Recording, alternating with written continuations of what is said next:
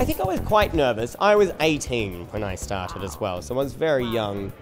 And yeah, I mean, I entered a comedy competition. I didn't win.